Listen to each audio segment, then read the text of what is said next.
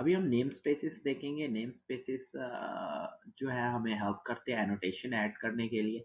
तो हम कंट्रोलर के अंदर एनोटेशन ऐड करेंगे। तो पहले हम नेम स्पेसिस ऐड कर लेते हैं। तो हम इधर आएंगे, न्यू प्रोजेक्ट बना लेते हैं। न्यू पे क्लिक किया, फिर मेवन प्रोजेक्ट पे क्लिक किया, फिर इसके नेक्स्ट कर दिया। फिर इधर से इंटरनल सेलेक्ट होना चाहिए और इस वेब।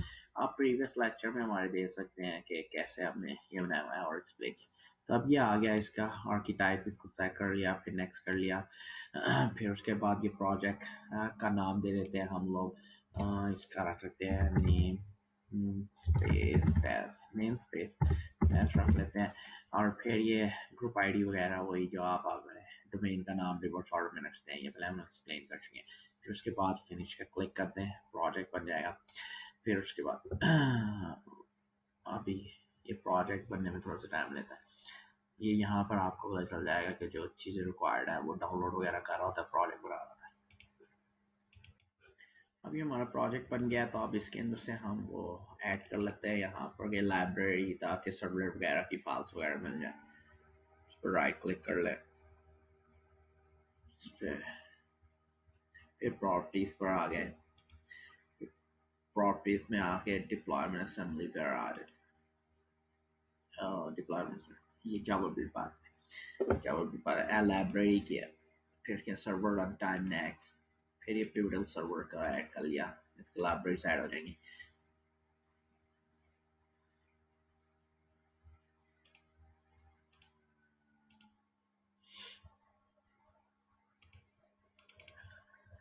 इसके अंदर डिस्पैचर सर्वलेट ऐड कर लेते हैं, जो हमने प्रीवियस लेक्चर में हमने बताया था कि किस तरीके से आपने ऐड करना है। इधर से अभी बना हुआ है तो उसी से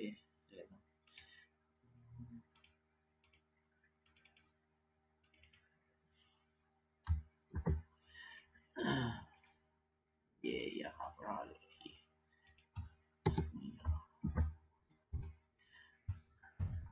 डिस्पैचर सर्वलेट हो गया। अब हमने वो ऐड करनी है dispatcher dash servlet dot XML file.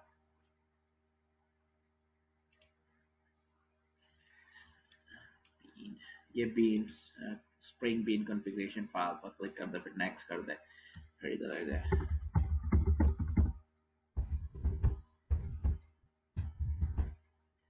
Finish कर दे।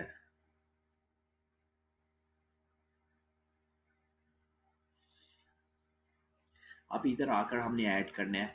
तो अभी नेम स्पेसिस वगैरह, तो नेम स्पेस कैसे, आप पहले इधर नेम स्पेसिस ऐड कर ले, या नेम स्पेसिस कहलाते हैं अभी बता दो। फिर उसके बाद फिर हम टैग्स ऐड करेंगे। ये नेम स्पेस पे क्लिक कर दें।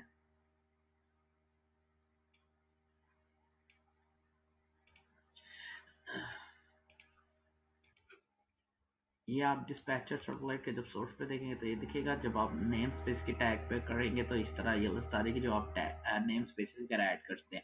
मीन ऑलरेडी सिलेक्टेड है, इसके अंदर से हमने कॉन्टेक्स्ट वाले को ऐड करना है और फिर MVC वाले को ऐड कर देंगे। ये अब हम सोर्स पे आते हैं तो ये ऐड हो गई है इधर। तो नहीं, इससे क्या होता है कि इससे फिर हम टैग यूज़ कर सकते हैं। ये अभी आप देखेंगे। और फिर वो टैग से क्या होता है, फिर टैग एक्टिवेट करने से क्या होता है कि एनोटेशन हम यूज़ कर सकते हैं, जैसे हम कंट्रोलर क्लास में भी हम यूज़ करेंगे। जैसे अभी हम ये लिखते हैं, ये आगे जो ये XST फाइल होती है, ये चेक करती है कि आप टैग सही यूज़ कर रहे हैं जो ऑलरेडी डिफाइंड है, या कोई एरर तो नहीं है। तो ये चेकिंग के लिए यूज़ होता है। तो फिर आगे MVC एनोटेशन ड्रिवन वाला ये वाला सेलेक्ट कर लेंगे। एनोटेशन ड्रिवन वाला। अगर आप एक ही जगह ऐड करना चाहते हैं, जैसे ये आपने लिखा है वो ऊपर टैग है, ये क्लोजिंग टैग। अगर आप यानी कि अंदर कोई वैल्यू सेट नहीं है, जैसे दरम्यान में कोई नहीं आ रही, तो आप इसको ऐसे भी कर सकते हैं, जैसे फॉर्ट स्लैश करेंगे। ये स्टार्टिंग भी और एंडिंग टैग भी है। अब उसके बाद हम करेंगे कॉन्टेक्स्ट कंपोनेंट स्कैन। अभी मैं बताता हूँ ये क्या है। पहले हम ये कर लेते ताकि एक एक चीज़ क्लियर हो जाए। एनोटेशन ट्रिबन ये क्या करेगा, इससे कौन कौन से एनोटेशन हम यूज़ कर सकेंगे, ये लिखने से, इधर डिक्लेयर करने से डिस्पैचर डैश सर्वर के अंदर। फिर हम कौन से, अब आप इधर आ जाए, अब हम कंट्रोल क्लास बना लेंगे। हाँ, आप ये आ जाए जावा लेके ऊपर, सोर्स में जावा के अंदर, इसके अंदर न्यू किया, इसके अंदर ये जावा क्लास।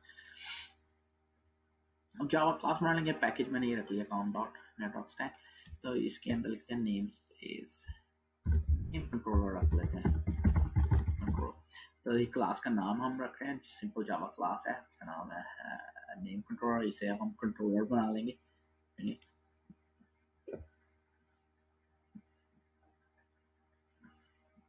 ये जावा क्लास बने। अब इसको कंट्रोलर बनाने के लिए हम एनोटेशन यूज करते हैं। एनोटेशन कौन सी है? कंट्रोलर। इससे पता चल जाता है कि ये क्लास जो है कंट्रोलर है। अब ये कि मुझे कंट्रोलर का नहीं पता चला, आप इंपोर्ट कर लें इसकी लाइब्रेरी, इस पर क्लिक करते तो ये आ जाएगा, ये इंपोर्ट कंट्रोलर, ये इंपोर्ट होगी, ठीक है। तो ये आप कंट्रोलर बन गई क्लास। अब हमने क्या करना है, इसका कोई फंक्शन लिखते हैं, जैसे पब्लिक रिटर्न कर देता है स्ट्रिंग, नाम रख लेते हैं फंक्शन का, कोई भी आप फंक्शन का नाम रख सकते हैं, तो हम से हेलो रख लेते हैं।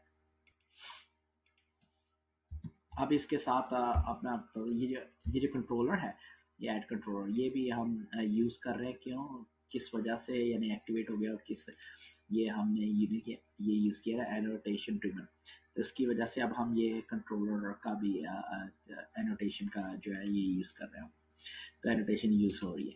तो अब हम इसके कर लेते हैं ऐड रिक्वेस्ट मैपिंग है, ये भी एनोटेशन है।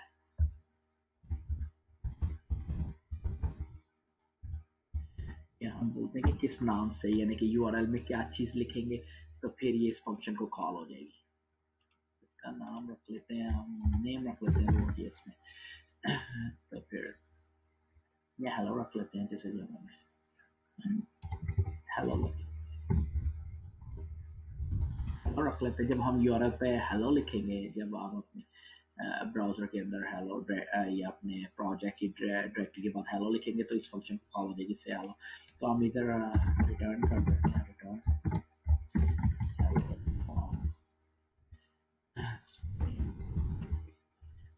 Hello from spring, name space लिख देते हैं बाद में, हमने पहले भी यूज किया था नेम स्पेस, तो ये रिटर्न कर देगा स्ट्रिंग।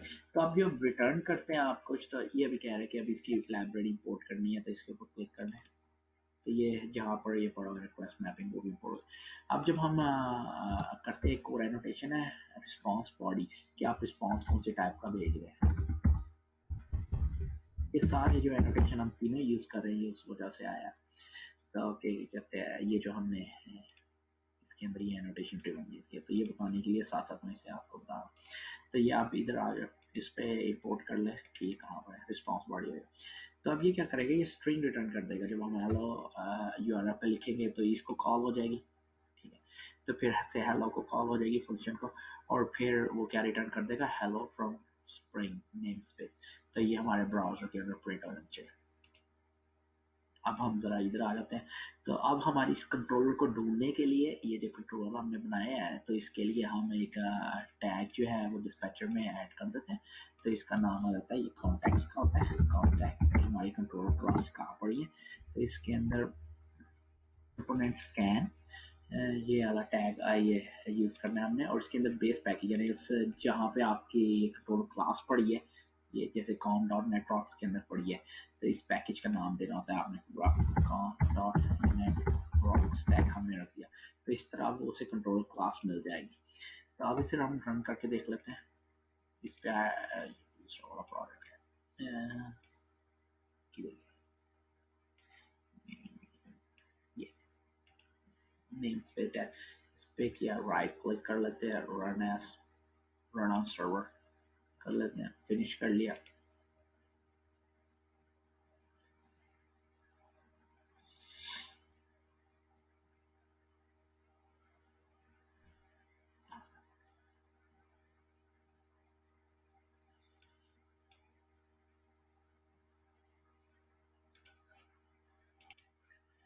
ये हमारा वो प्रोजेक्ट हो गया नेम्स वगैरह, ये हमारा वो जेएसपी पे दिखा रहा है ये, लेकिन अब हम उसको अब बुलाते हैं अपने कंट्रोलर को कैसे बुला सकते हैं, कंट्रोलर का जो हमने वो जो ऐड रिक्वेस्ट मैपिंग लिखा हुआ है वाला हम कर लेते हैं, ये